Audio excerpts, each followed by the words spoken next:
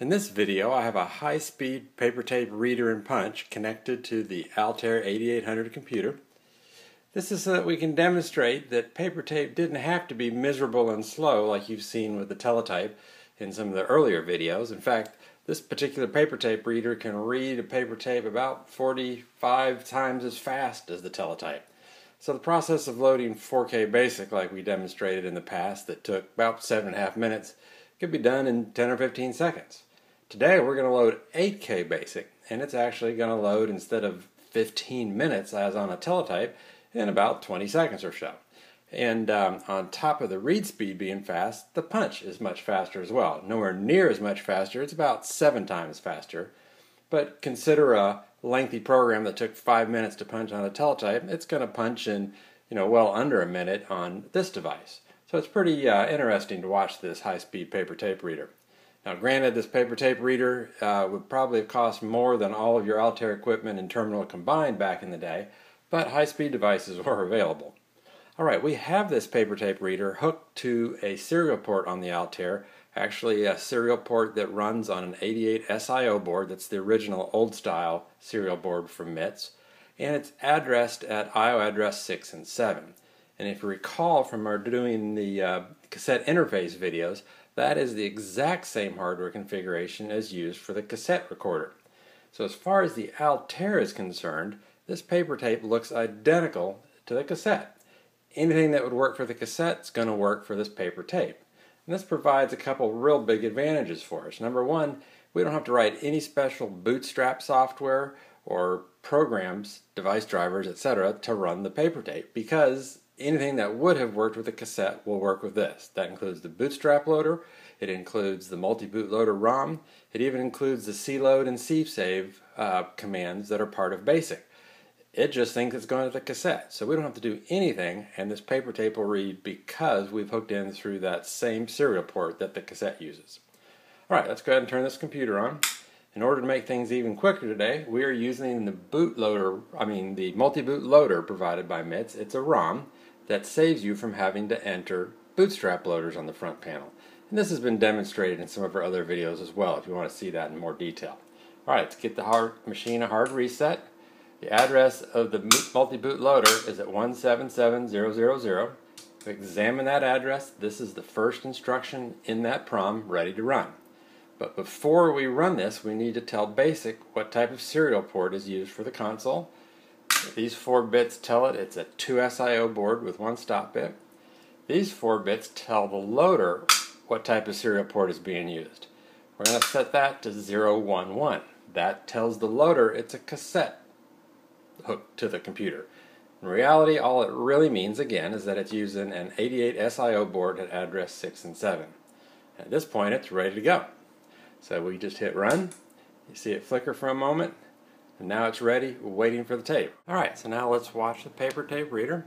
I'm going to go over and hold that paper tape on a screwdriver, sort of like a spool, just to help it unroll smoothly. I don't have a good dispenser for this big a tape. So I'm just going to hit start, and off to the races we'll go.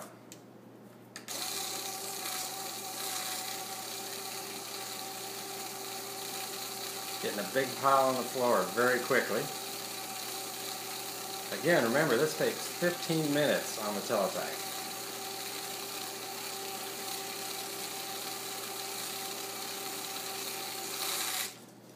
There we go, we're done. Take a look up here on the computer. You can see we've got our memory size prompt.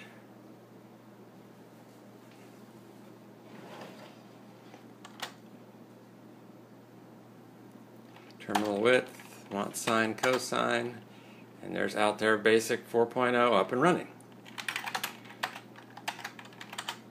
Alright, we have no program in here now, so how would you load a program? Well, here's another nice thing about having this high-speed paper tape reader is we can use it, since we're hooked in through the same port as the cassette interface, as if it were a cassette. We can run cload. I have the game of Chase out there on a paper tape, so I can say cload Chase.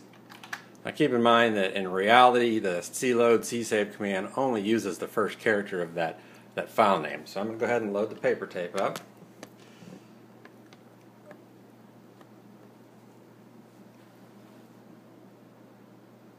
1 second.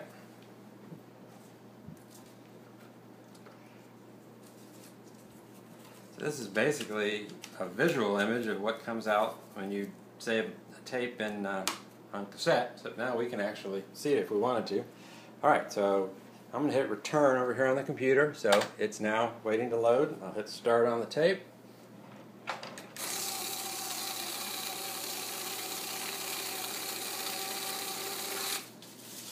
Alright, that was it. That's a pretty good sized program actually.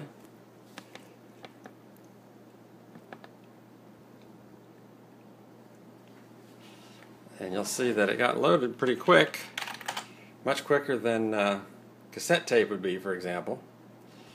Alright, I've demonstrated this game before. Let's say no to instructions, and it'll start off, and it's sort of a maze, but it's not real time. It'll update this screen every time. Alright, now one problem with this game is it starts me, that's me the asterisk, everything else is enemies and electrified walls, in the same place every single time I run this game. I don't like that fact. It does not do a randomize. This version of BASIC did not have a randomize function. So let's say I wanted to edit this function, this computer program, and add the ability to randomize the starting position of that first screen that comes up. You can do that by asking the user to input some number and make that be the seed for the random number generator. So let's take a look.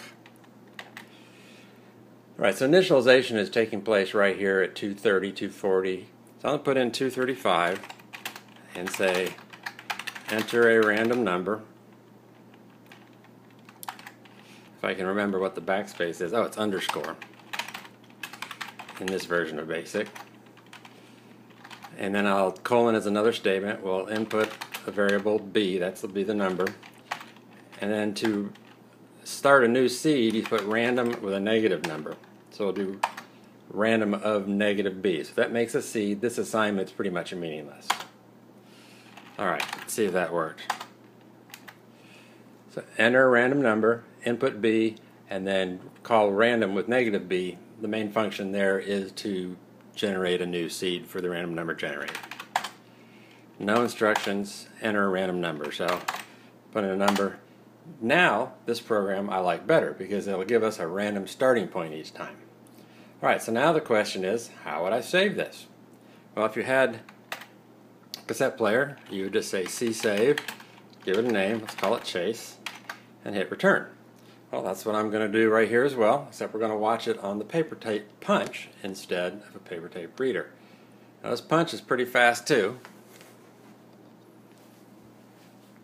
It's put some leader out,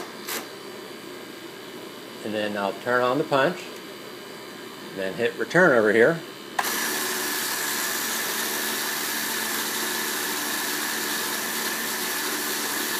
This is doing about 70 characters a second, whereas the teletype is about 10.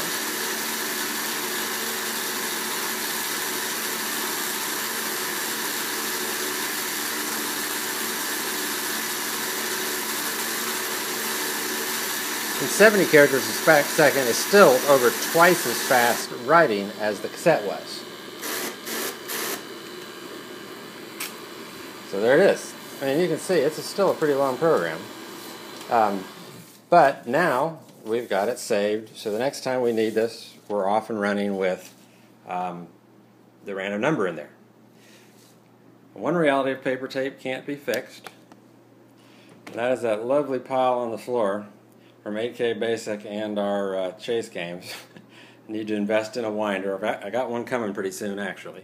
Now, the computer used in the demo today is actually an Altair 8800 clone computer. This computer accurately duplicates the look, the feel, the features, and the performance of a real Altair, but it does it with modern hardware on the inside, so you don't have to worry about damaging a real vintage collector's quality machine. It's a great way to run all these old computer programs and exercises hands-on without having to worry about hurting your machine. So be sure to take a look at altairclone.com to learn more about this great computer.